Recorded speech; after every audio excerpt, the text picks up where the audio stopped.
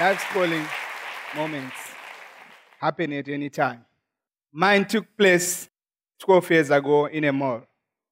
I met a boy called John. John brought a newspaper to me. John is hearing impaired. He wanted to know the contents of the newspaper. To me, I wondered why a 12-year-old boy couldn't understand, didn't know how to read. I didn't manage to communicate with him because John uses sign language.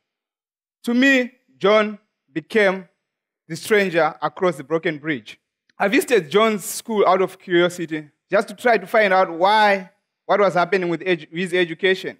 Later discovering that John goes to a deaf school. It happens that they were recipients of hearing aids through non-governmental organization, but they only use those hearing aids for a month because the batteries are not available and the batteries are expensive. You can't find hearing aid batteries in rural Africa. People would rather buy bread than hearing aid batteries.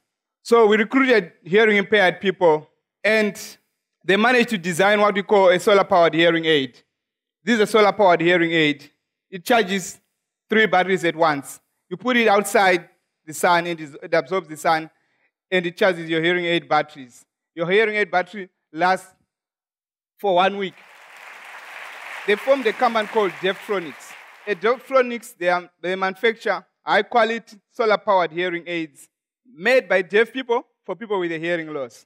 When we started, we hired 3 deaf people to manufacture hearing aids. The market was so huge. On a monthly basis, we would produce 600 hearing aids. But due to high demand, we ended up producing 3,000 hearing aids a month. And we hired 15 more hearing impaired people. We've managed to distribute to 40 African countries, and we have sold 10,000 units. And we have managed to send 3,000 children with solar-powered hearing aids to school.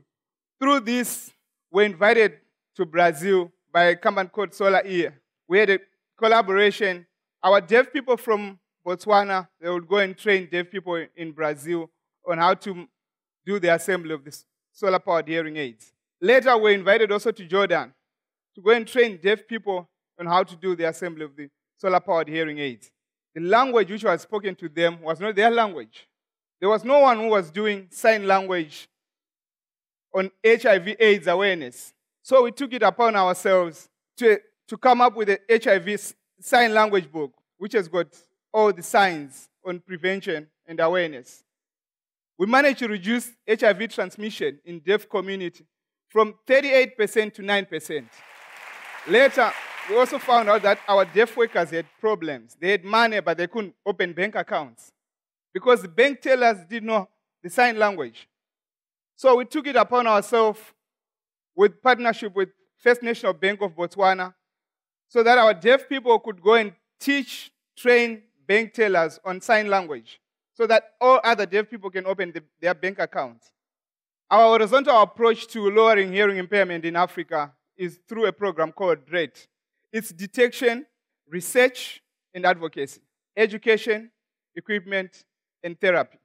Hearing impairment is a hidden disability. To children, it inhibits them to acquire the language. It makes them lose self-esteem. To adults, they can't get employed. To the elders, they live in social isolation. My fellow visionaries, at this moment, I invite you to come and dance with John so that we don't all be considered insane. Thank you.